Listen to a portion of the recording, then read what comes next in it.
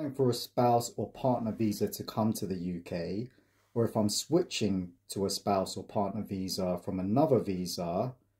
do I need to show proof that me and my partner have lived together before I submit my application? So for those applying as a fiancé or a proposed civil partner, or as a spouse or a civil partner, and this is the first time that you will be submitting such an application, the answer is no. You are not required to provide documentary evidence or proof that you and your partner have been living together before you submit your application, either from outside or inside the UK. So it is not a mandatory requirement. Of course, if you have lived together prior to submitting the application and you have evidence of this, then you can submit such evidence to confirm that your relationship is genuine and subsisting, i.e. that you meet the relationship requirement for the application. So for example, for those who arrived in the UK with a fiancé or a proposed civil partner visa, and they are now applying for leave to remain in the UK as a spouse or a civil partner,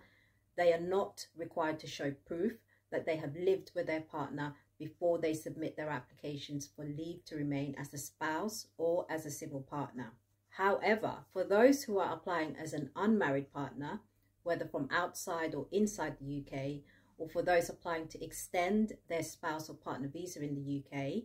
they are required to provide documentary proof that they have lived with their partner at least in the last 2 years immediately before they submit their application.